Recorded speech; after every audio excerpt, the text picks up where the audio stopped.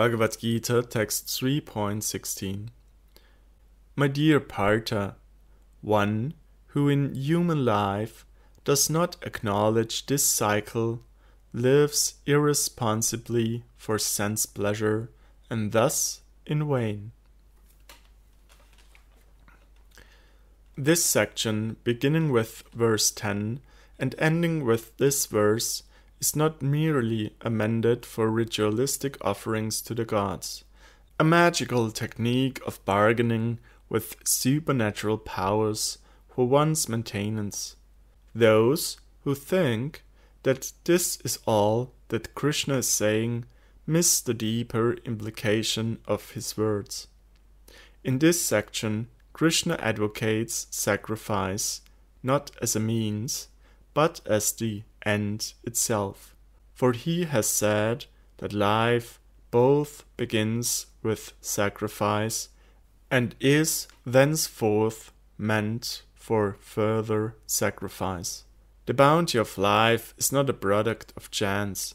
It is a result of detached action.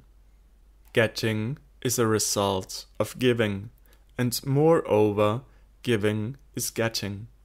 Life really consists of effectively and actively surrendering one's own power and resources to a supernatural personal source.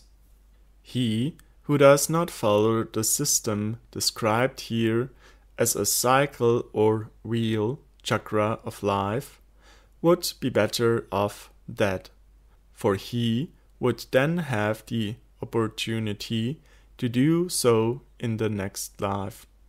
Although he enjoys through the senses and is thus obliged to participate in religious sacrificial rites, he does not do so. His life is most certainly spent in vain. Krishna next contrasts those who are obliged to observe religious injunctions for purification with those who are already purified.